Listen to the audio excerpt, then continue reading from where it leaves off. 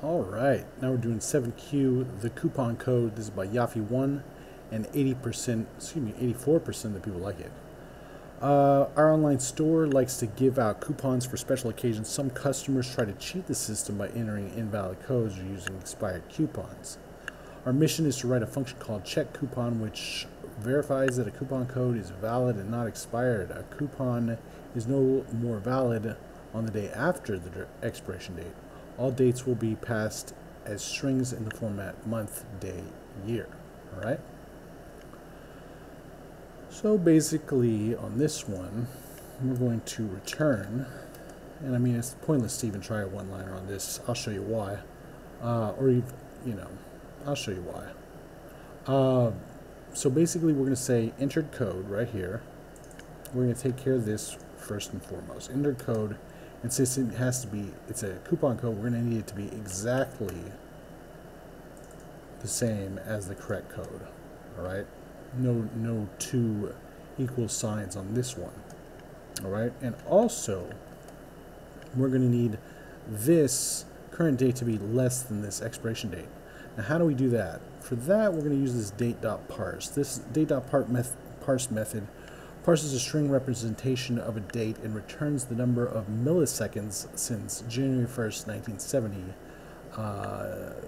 at midnight, UTC, or NAN if it's unrecognizable. In some cases, contains illegal date values like this one. Alright? So, like it says, the number of milliseconds. So we're just going to compare the number of milliseconds this one is against this one. So we're going to say, what was it? Date.parse? Date.parse. Current date. Alright.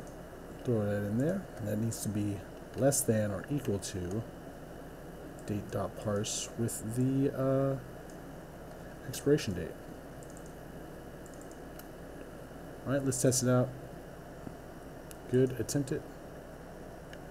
Great. 1 millisecond on this one.